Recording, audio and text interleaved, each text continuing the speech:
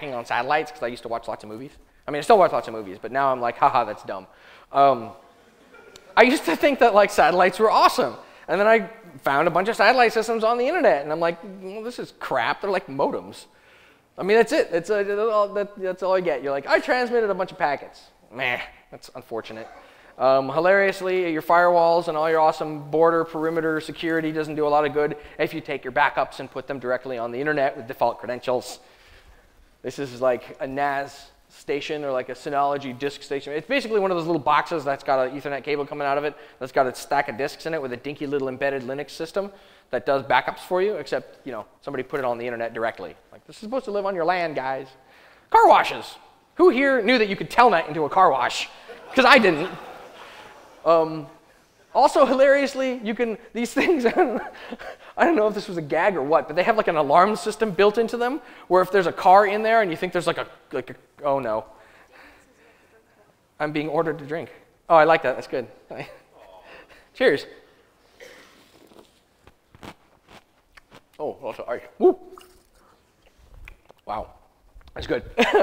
But these things, they have an alarm mode where you can flip the ramps up and trap the car inside, and then a little alarm light comes on, a little thing plays.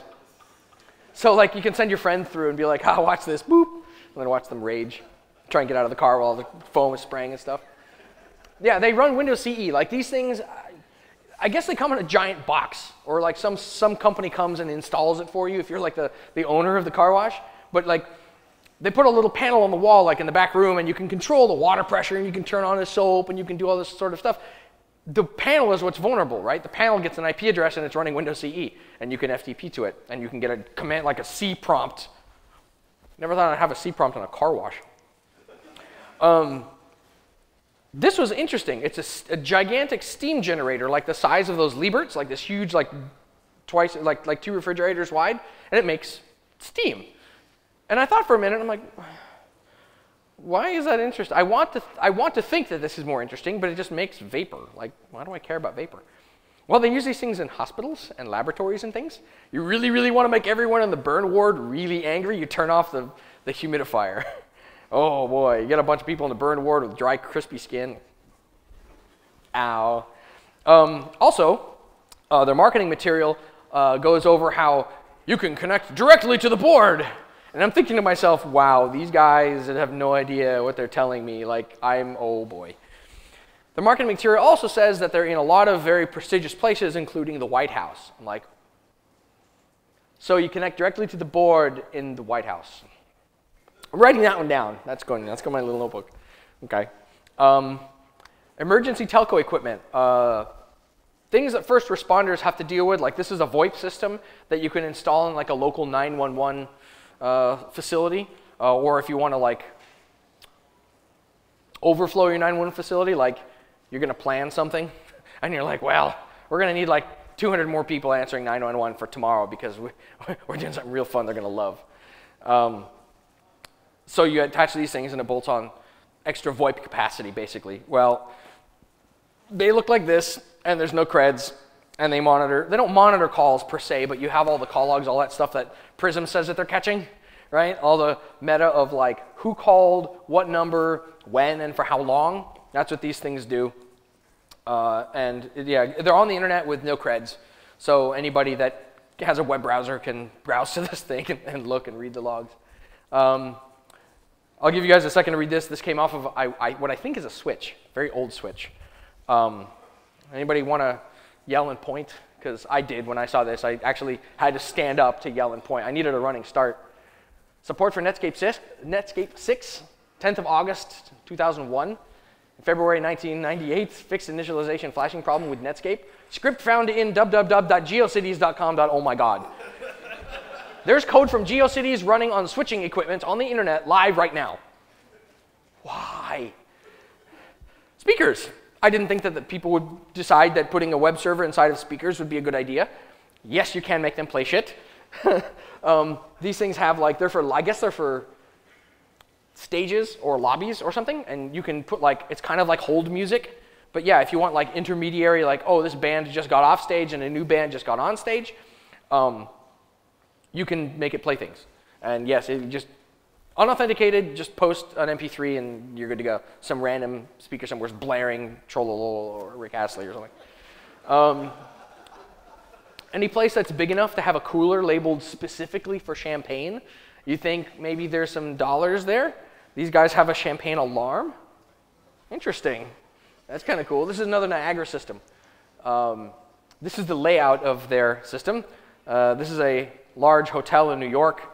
I forget what the name was. I've actually blanked it out so I don't get anybody in trouble. But in the bottom left there, you can see the champagne temperature. Originally, I had thought that 2 of those were sensors that were both temperature sensors, and the whole thing was, holy crap, this fridge is big enough to have 2 temperature sensors in different zones. How much champagne can they possibly have?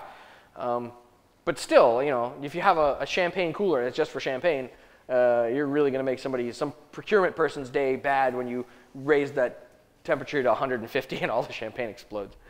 But yeah, that's kind of funny. Like, same thing on the internet. Like, you're at a hotel. This is the funny part too. This is where it gets Hollywood, because then you could go to the hotel and sit in the hotel and mess with the hotel while you're in it and watch them run around. And you know, it depends on how much of a sociopath you are, right? Science. Who loves science? Who doesn't love science? Get out. CERN, actually. I had like 400 and something ridiculous findings at CERN. Like, at some point, I decided that I can't do all this by hand. And I had written a bunch of scripts myself, and I had a friend help me write a bunch of stuff as well. And I have discovered a lot of things in a very short period of time by looking for specific business organizations. And when I did a search on Shodan for CERN, I found lots and pages of stuff. So we wrote the screenshotting tool, which I'll show you later.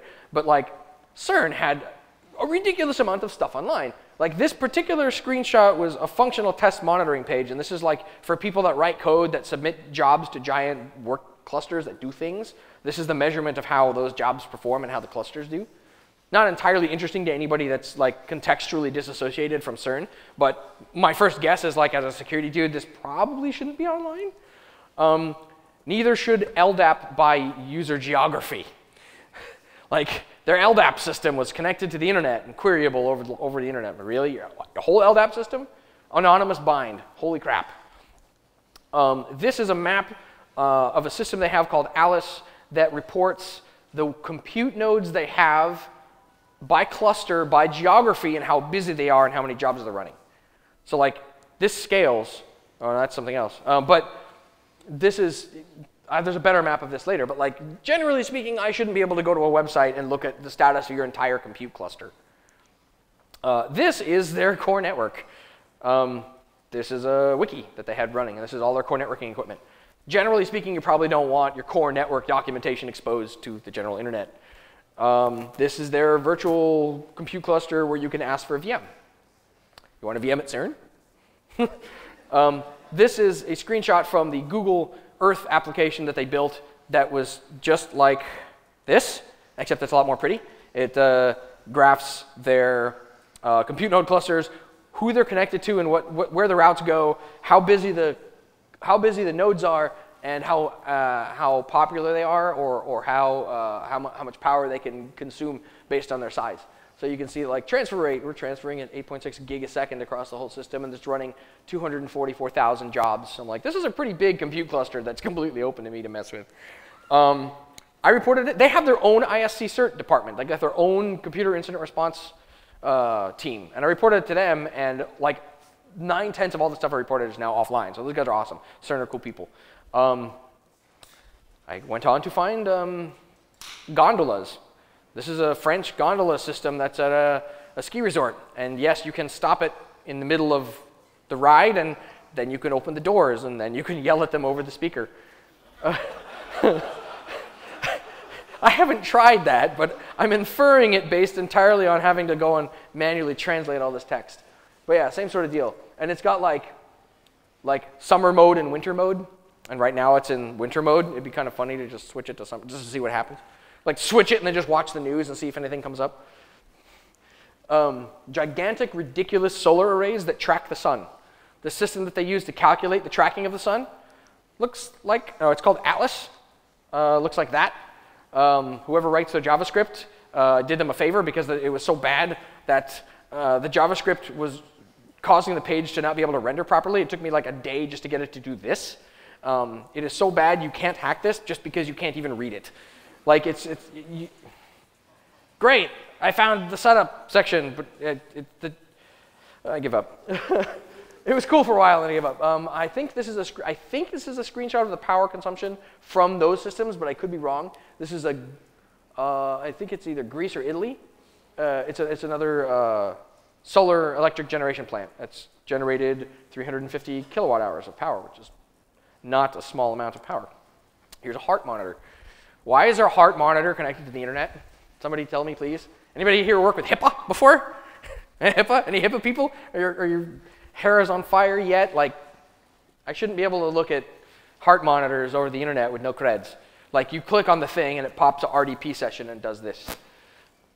Oh, and there is an authentication box, but I just dragged it off the screen.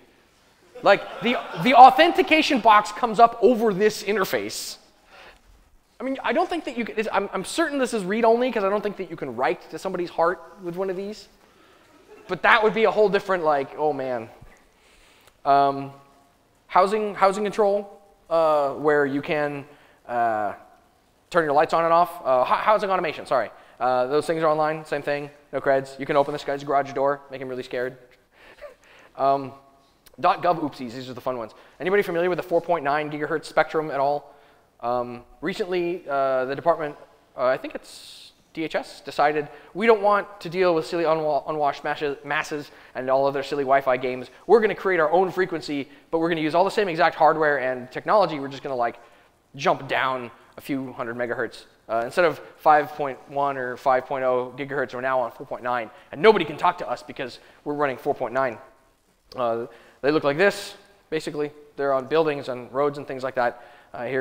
You can buy them directly from the site. I think they might check your ID to see if you're actually .gov, because technically only .gov people are supposed to have this kind of hardware. But the site you can buy this from is all public. Here's an overview I won't read it to you, but it basically says Homeland Security is using 4.9 gigahertz for wireless transmissions, right? Okay, cool. Well, they're listening on SNMP and public dash SNMP walk dash v1 dash c public, and you get this. And the little string that I blurted out was the person's name who runs them. And based on that name, you can Google that name and find out what office she works in and what building she's in and her phone number and her email address. So like, their super secret awesome hardware to keep all their super secret stuff super secret is public on the internet and doing information disclosure. Smooth. I never ever thought that I would find lobsters on the internet. This was a thing to me. This is a fishery that's using SCADA, very simple SCADA stuff to control the coolers that they use and the vats they use to keep their fish, prepared before they sell the fish. And they have a lobster chill room. So I'm in your SCADAs, right? But it's chill mode, right? And we can't forget the champagne cooler. So like, this is getting absurd. Swimming pools. Anybody thought it would be a good idea to put a swimming pool on the internet? I didn't think that you could put a swimming pool on the internet, but you can. And what the fuck is that? What? Are you kidding me? Oops. Why would you give me access to an acid pump? Me. Why? You can set it to manual, and then you can just dump it into the pool. Okay, so an acid pump. If you know a friend that's running this system, tell them to just take it off the internet, unplug it, yank that plug. So, like an acid pump, really?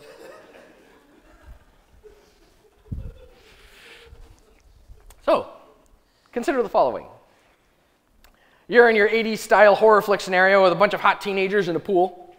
These are not a bunch of hot teenagers in a pool. When Jason Voorhees shows up, right? And Jason Voorhees likes his victims alive, but unfortunately, because you've dumped the acid into the pool, they are now all soup, and now he's pissed at you. So, pissing off Jason Voorhees is something that you probably want to avoid, so please don't dump acid into the pool. Comrex Live Shot, to drastically change direction. The system that connects gigantic cameras that the news uses to the van, I think it's to the van, is public on the internet. It looks like this, and you can mess with it. Though, I have no idea what it does, because no matter what you click and do, you get no feedback. So maybe somewhere, there's a news editor tearing their hair out of their head trying to figure out what the hell's going on, but like, your stuff's online, dude. Prism view, anybody seen those gigantic LED billboards that are on the side of the freeways? Well, this is what the interface looks like. They listen on port 80 with no creds of any kind. This is how you can find one on Street View. This is what they look like. Hey, wait, that's a camera. That's what the camera looks like. I cackle like it's really clever, but no. This runs on, that runs on port 80. This runs on port 8088. So like, it's not really a challenge. And again, there's no creds. You just point your browser at it and it goes. So that's the ad playing on that slide, or very nearly. I think they may have updated their marketing campaign. But interesting, you can control billboards on the internet. So let's say you find your stuff. You know, you find your internet adventure full of goodies and you have like 50,000 results. What do? How do you parse 50,000 results? What do you do when you have all this stuff? How do you find it? Well, you screenshot it. It's a lot easier to look at screenshots of stuff than it is to look at individual pages and render every single page. I don't want to go to 50,000 pages by hand. That's retarded. So we wrote a thing that screenshots all the things. Some of those screenshots might look familiar. So I had a lot of help. Here's the GitHub link. My friend Paul basically wrote the majority of it. I basically just provided guidance. But you can download this now, and you can point it at Shodan, and you can do queries, and it will take pictures of the stuff that you find. And you can hyperthread it. You can set it to like 20, 50, 100 threads, and you hit go, and you end up with a giant directory full of images. For some of the other stuff, I basically scripted that with VNC. If you have default creds, for example, and you have a bunch of places that are running VNC, you can use this tool here and literally just write a for loop in bash to step through a list of IP addresses, connect to the VNC session, take a screenshot, and then disconnect. It's completely read-only. So that's how I got a lot of the other screenshots there, where it was just like grabbing the screenshots from Tritium Niagara systems. If you want to be a little bit more devious, you can take the output from your Python scripts or the output from the API and pipe it directly into Metasploit. In this particular example, this is a screenshot of doing a NetBIOS scan of every NetBIOS computer that I was able to find in China. And hilariously, NetBIOS tells you a lot more about the computer than its owner would probably like you to have, like how many interfaces it has and what their MAC addresses are, and in some cases what the name of the user that's logged into the box is. So don't let NetBIOS touch the internet, because people can just look, and it'll tell them when they ask. So the best defense is a good offense, right? Anybody work in an environment where under penalty of death, if you're on Nmap on your own equipment, your own infrastructure, they'll take you out to the parking lot and beat you to death with a tire iron? I've worked at a bunch of those places, right? So if you can't scan yourself, but the attackers can scan you, then obviously the attackers have a better idea of your attack surface than you do, and that puts you in a very bad position. Shodan's already done the scans, so go and scan yourselves with Shodan. Go look yourselves up, right? Do it. It's free. You can spot the outliers. How many times have you found as a risk person or a person that's in InfoSec at your company an EC2 instance or a Rackspace instance or something that exists with a bunch of your company's stuff on it that you had no idea was there? Maybe you're a part of a committee or you're part of a department. Is it 1 minute left? All right, I gotta go quick. But yeah, scan yourselves. Don't be afraid. It's free. Some cool new features. You can search by org, city, country, state, and network address, like NetBlock stuff. Thank you for letting me rant. Here's some links on how to get a hold of me and how to grab the code. Please chase me down, put beer in me, and I'll talk to you more about this funny stuff. Thank you very much.